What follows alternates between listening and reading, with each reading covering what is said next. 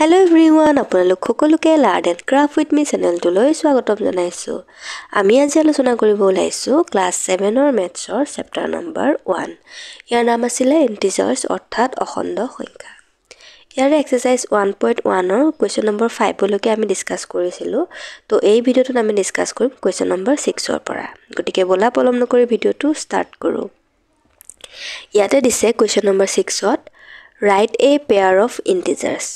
মানে কি কৈছে আমাক অখণ্ড সংখ্যা এটা পেয়াৰ উলিয়াব দিছে। ঠিক আছে, পেয়াৰ মানে কি কেটা সংখ্যা থাকিব দুটা সংখ্যা, এনেকে দুটা সংখ্যা লগ হৈ কি হয় এটা পেয়াৰ হয় হয়নে। তেনেকে আমাক কি কৈছে পেয়াৰ বিলাক উলিয়াব দিছে। ঠিক আছে, এতিয়া চোৱা কুৱেশ্যন নম্বৰ 1 টোত কি কৈছে।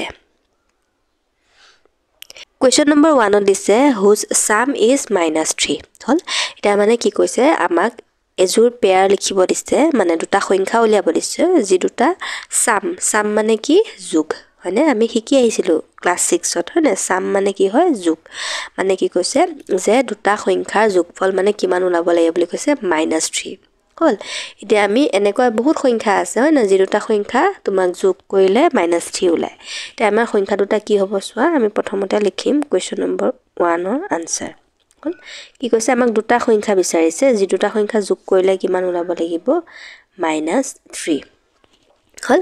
এতিয়া চোৱা আমি যদি লিখো -6ৰ পৰা আৰু ইফালে +3 যদি দিওঁ তেতিয়া ইকুৱেল টু কিমান হ'ব -3 হ'ব। কেনেকৈ পালো চোৱা, তোমালোকে সদায় মাইনাছ চিন মানে ধাৰ বুলি ধৰি ল'বা আৰু যোগ চিন মানে জমা বুলি ধৰি ল'বা, তেতিয়া কৰিবলৈ সহজ হ'ব।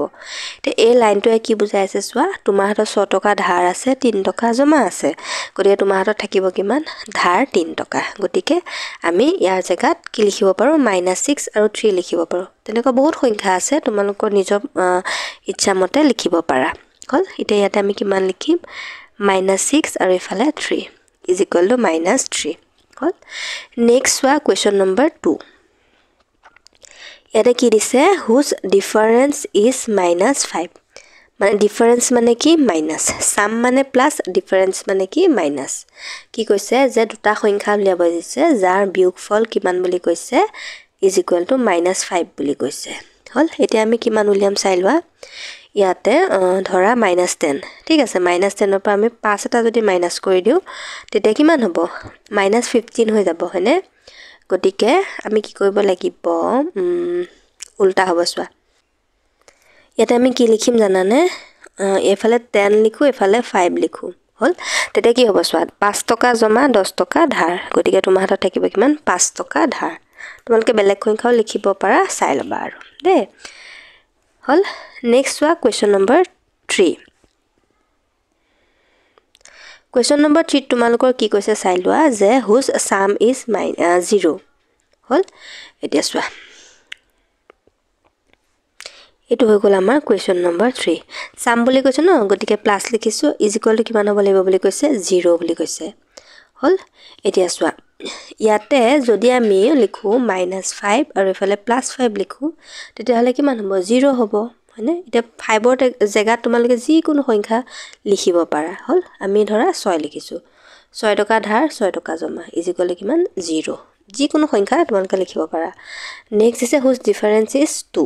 মানে চোৱা কুৱেশ্যন নম্বৰ 4 ডিফাৰেন্স কিমান হ'ব 2 বুলি কৈছে, গতিকে ইয়াতে আমি 2 বুলি লিখোচোন দেই। এতিয়া চোৱা কি কৈছে, এনেকুৱা দুটা সংখ্যা ওলাব দিছে যি দুটা মাইনাছ কৰিলে মানে 2 ওলায়। আৰু কি কৰিম বাৰু চোৱা 8ৰ পৰা 6 মাইনাছ কৰি দিয়া ইজ ইকুৱেল টু কিমান হ'ব 2।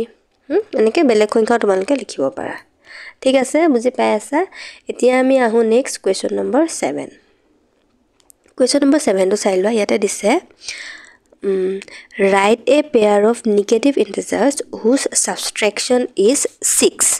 মানে কি কৈছে আমাক এটা নিগেটিভ ইন্টিজাৰৰ পেয়াৰ লিখিব দিছে। নিগেটিভ ইন্টিজাৰ মানে ঋণাত্মক অখণ্ড সংখ্যা। কি ঋণাত্মক অখণ্ড সংখ্যা, বুজি পালা। ধনাত্মক হ'বলৈ হ'লে কি হ'ব পজিটিভ হ'ব, বুজি পাইছানে। কি কৈছে একজোৰ লাগিব আমাক ঋণাত্মক অখণ্ড সংখ্যা যাক মানে তুমি সাবট্ৰেক্ট কৰিলে 6 পোৱা এটা সাবট্ৰেক্ট মানে কি মাইনাস এইবিলাক কথা তোমালোকে মনত ৰাখিব লাগিব যেটো তোমালোকৰ মিডিয়ামটো ইংলিশ হৈছে গতিকে সাবট্ৰেকশন সাম ডিফাৰেন্স এইবিলাক ওয়াৰ্ড মানে তোমালোকে জানিব লাগিব এটা সব সাবট্ৰেকশন মানে মই কি বুলি কলো মাইনাস মানে বিয়োগফল বুজি পালা মানে দুটা তুমি সংখ্যা লব লাগিব দুটা পেয়াৰ লাগিব আমাক সেই পেয়াৰ দুটা কি কৰিব লাগিব মাইনাস কৰিলে আমাক 6 ওলাব লাগিব কিন্তু ইয়াতে যি দুটা সংখ্যা মানে থাকিব সেই সংখ্যা দুটাও মানে কি হ'ব লাগিব মাইনাসত হ'ব লাগিব বুজি পালা কৰি দিলে বুজি পাবা এটা ইয়াৰ আনসাৰটো লিখা Question number 7 or answer.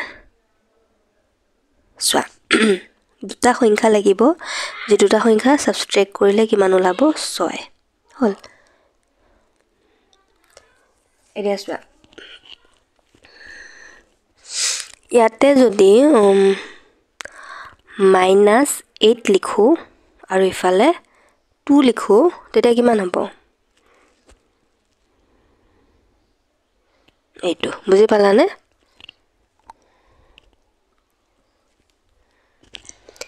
এতিয়া চাই লোৱা এটো অকমান মন দিবা হা মানে কি কৈছে যে আমাক দুটা মাইনাসত থকা সংখ্যা ওলাব দিছে যে দুটা সংখ্যা মাইনাস কৰিলে আমি কিমান পাওঁ 6 পাওঁ হল এতিয়া আমি কি লিখিব লাগিব জানানে ইয়াৰ জায়গাত যদি -2 লিখো আৰু ইয়াতে -8 লিখো এতিয়া কিমান হ'ব 6 ওলাব কেনেকৈ 6 ওলাব চোৱা মই কৰি দেখাই দিছো -2 আছে -2 লিখা মাইনাসে মাইনাসে প্লাস আৰু এফালে কিমান আছে 8 গতিকে 8 লিখা এতিয়া ইয়াতে চোৱা 2 টকা তোমাৰ ধাৰ 8 টকা তোমাৰ জমা গতিকে তোমাৰ হাতত থাকিব কিমান জমা 6 টকা বুজি পালানে আমাৰ পেয়াৰটো কি হ'ব জানানে পেয়াৰটো লিখিবা এতিয়া এতেকে কিমান পালা চোৱা -2, -8 বুজি পালা এই দুটা আমি মাইনাস কৰিলে কিমান পাওঁ 6 পাওঁ ঠিক আছে বুজি পালা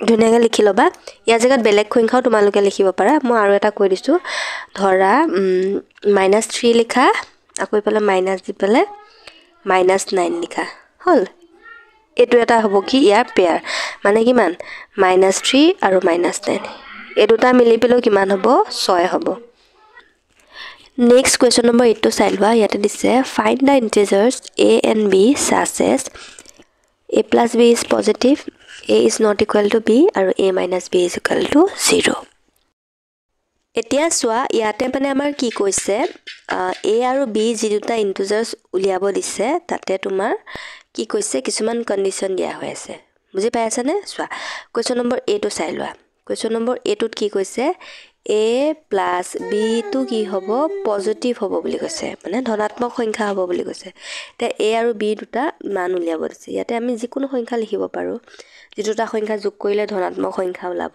ধৰা 6 যোগ 3 কিমান হ'ব 6 3 9 9 টো কি হৈছে পজিটিভ নাম্বাৰ গতিকে সংখ্যা দুটা কি হ'ব a is equal to 6 আৰু b is equal to কিমান হ'ব 3 বুজি পালানে b is equal to কিমান 3 এনেকে তোমালোকে বেলেগ সংখ্যাও লিখিব পাৰা হল নেক্সট চোৱা নেক্সট b নম্বৰটো তোমাৰ দিছে a is not equal to b চোৱা 2 নম্বৰটোত কি কৈছে a is not equal to b এতিয়া চোৱা ইয়াতে যিকোনো সংখ্যা তোমালোকে উলিয়াব পাৰা যত a আৰু b ইকুৱেল নহয় এটা ধৰা a is equal to আমি 6 বুলি ধৰো আকৌ 6 টো আহিলে 6 টো আজি বেছিকৈ আহি আছে নে ধৰা a জায়গাত আমি 9 আকৌ 6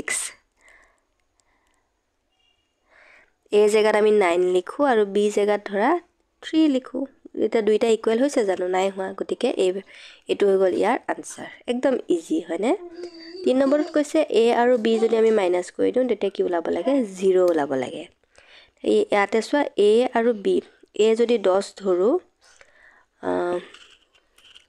তেনেহলে b কিমান উলিয়াব লাগিব চোৱা এটো আমি এনেকৈ কৰিম হা তে a জায়গাত যদি আমি 10 লিখো তেনেহলে b জায়গাটো কিমান ওলাব লাগিব 10 লিখিব লাগিব হল তেতিয়া কি হ'ব 10 10 মিলি গল থাকিল 0 10 জায়গাত যি কোনো সংখ্যা তোমালোকে লিখিব পাৰা হল এটো হৈ গল ইয়াৰ আনসাৰ আজিলৈ আহিছো ভিডিওটো চোৱাৰ বাবে বহুত বহুত ধন্যবাদ নেক্সট ক্লাছত আমি কোৱেশ্চন নম্বৰ 9 ৰ পৰা ডিসকাস কৰিম and thank U for watching